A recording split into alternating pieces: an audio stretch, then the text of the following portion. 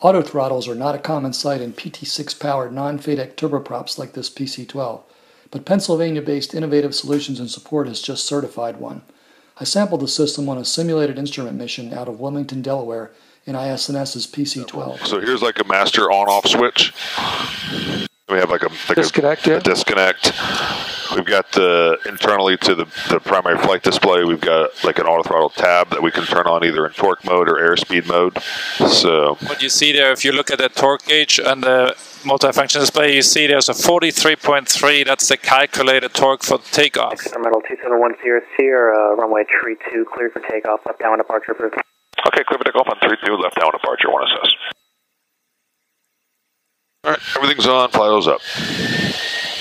Torque mode, and we're engaged.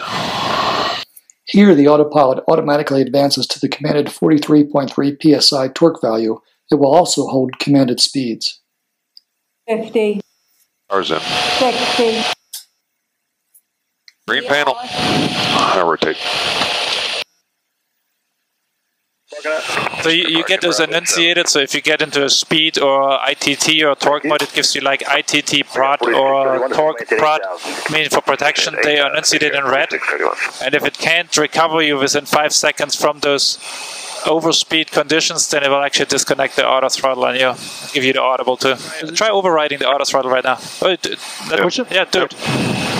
So there we just overrode. So, you see the AT off here. So now you can re-engage it. Turn back on before we forget. So you get a feel of how easy it is to actually move the throttle over.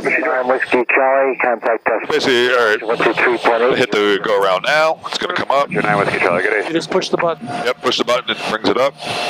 And it starts climbing. And we'll hit the nav so it'll fly the mist when it hits it. Here's coming up. And 2700. I'm making the left turn for a right base from my 24 now.